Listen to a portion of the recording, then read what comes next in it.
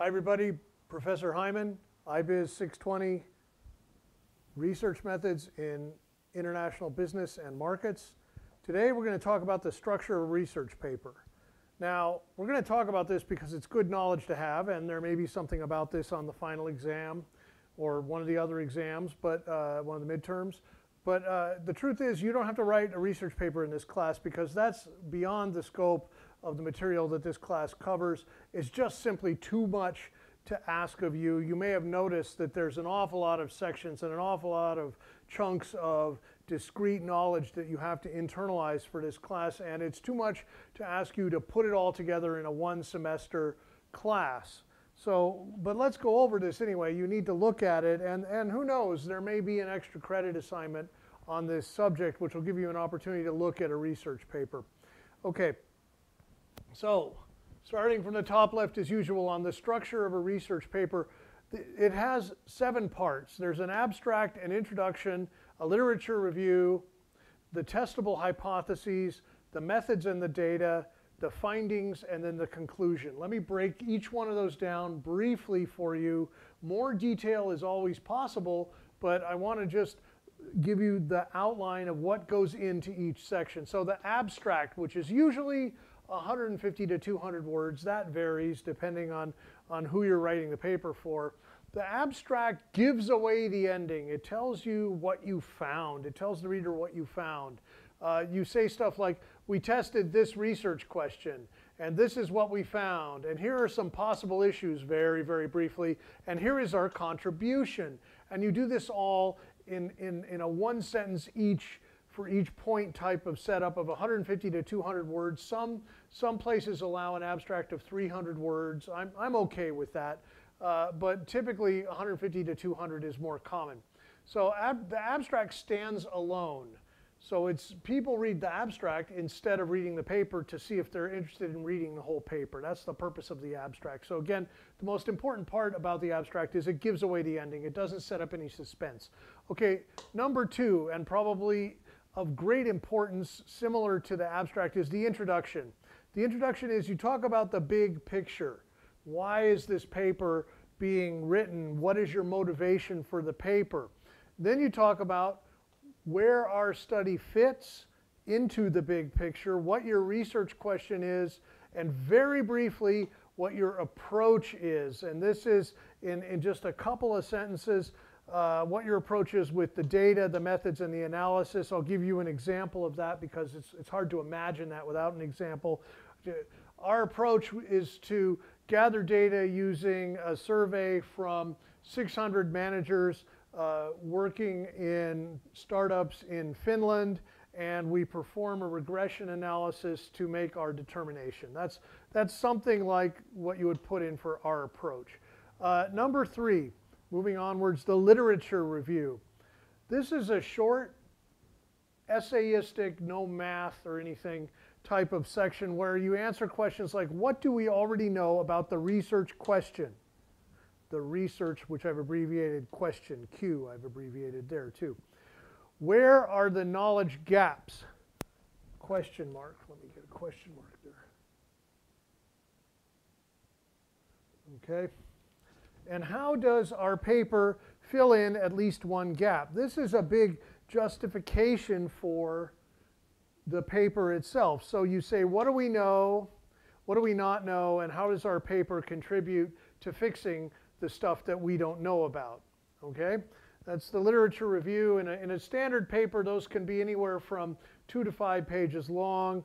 They're pretty easy to write because you look up what's already known. You do a few strategic searches through an academic database, and you find what you need, and you cite the authors and what they found, and then you say what they missed or what they did wrong, and then you say how your paper helps fill in the gap. Moving on. Number 4, you want to argue for and state the testable hypotheses, and you could call this section just something as simple as testable hypotheses. That would be fine.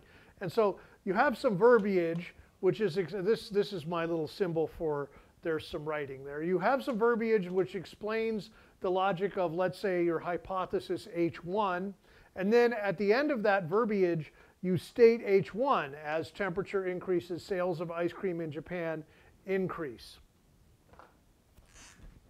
Period. Then you repeat this process for each hypothesis.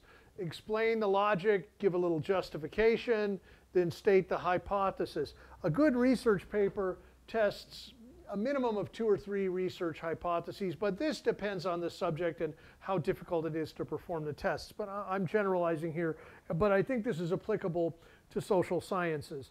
A great research paper might test more hypotheses, 4, 5, 6 hypotheses.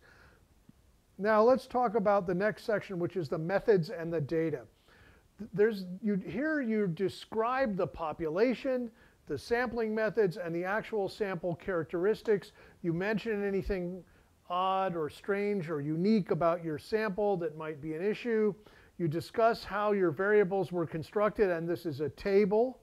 And I have a video on the variable construction, constructing the variable construction table.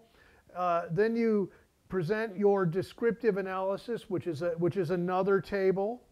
And then you present your correlation matrix, and if there's any problematically high correlations, you mention those. And again, I've got videos on variable construction table, on the descriptive analysis table, and on the correlation matrix table. Then findings, and this is where you put your regression coefficients table. This is the meat of the matter. This is where the rubber meets the road, and you're showing the reader what you found out. Okay, so that's another table. There's a whole video on making and interpreting regression coefficient tables. You should look at that video. It's probably the most important video of the course. In addition to presenting that table, you want to discuss which hypotheses are supported. Never say proven. Never say we proved that H1 is true. You say H1 is strongly supported. That's about the most emphatic thing you can say, because you're never sure that something is true, especially in social sciences. What was not supported? Which hypotheses were not supported? Why? And here you have to speculate. Perhaps H2 would have been supported if we had had a larger sample, for instance. That's a speculative outcome, but what you're saying is we think H2 is probably true, but our sample wasn't big enough to show that it was true. Then really the findings section is very short, and then the conclusion, which is also somewhat short, page or two at the most, would be for you to review the research question and your findings very briefly, because you just discussed the findings in the section before, and then state your contribution to the field here. Be concrete about this. And then finally, this is something that a lot of people skip, which is a bad idea. You want to discuss at the end, the very end of your paper, issues and future research directions. So issues might be problems with your survey, okay? Our sample might have been too small. We should get data from more countries. That's a common one in international business research. Okay, you got data from the US, China, and Finland. What about the rest of Europe? What about the rest of Asia? What about South America, which you excluded completely? So that's an example of a common issue in international business. And then future directions, you can state what the future directions should be, suggestions for future directions, based somewhat on your issues. So researchers should think of more hypotheses to test new biases in problem discovery.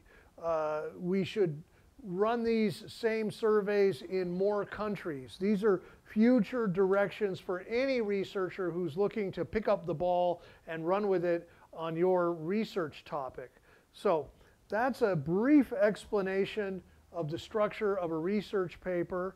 I hope you have a chance to put this into action one day, but as I said, at this introductory class level, the actual writing of a research paper is beyond the scope of this class. I hope you enjoyed this lecture. I enjoyed preparing it and giving it to you, and I'll see you in the next one. Thanks a lot. Bye.